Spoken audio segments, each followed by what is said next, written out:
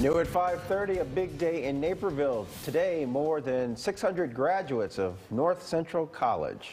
Some have been waiting longer than others. WGN's Brona Tumblety is live with that story. Brona. Good evening, guys. Yeah, today's graduates weren't just from the class of 2021. There was actually some graduates from last year as well. Class of 2020 and 2021. Wow, we've made it. Congratulations. A moment years in the making for hundreds of graduates today at North Central College, and among them, Samantha Claudia Soa. I graduated with a Bachelor of Science in Actuarial Science with a perfect GPA. And for Samantha Soa, it's been a longer road than you might think. In July of 2010, at the age of 11, I was diagnosed with papillary thyroid carcinoma, so I am a cancer survivor.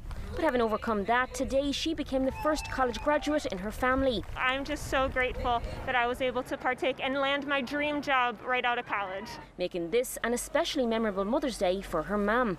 Oh, it's absolutely the best gift I can expect today.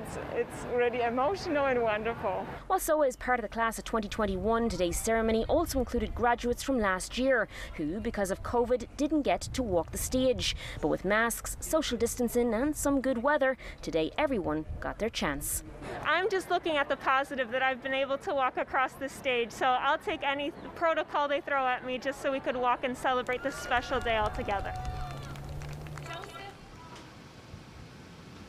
Now, you'll have heard Samantha say there that she has already landed her dream job. Definitely a much better time to graduate this year compared to last, because the pace of job openings has reportedly fully recovered from the pandemic, with employers adding more than 1 million jobs in the last 2 months. Back to you guys.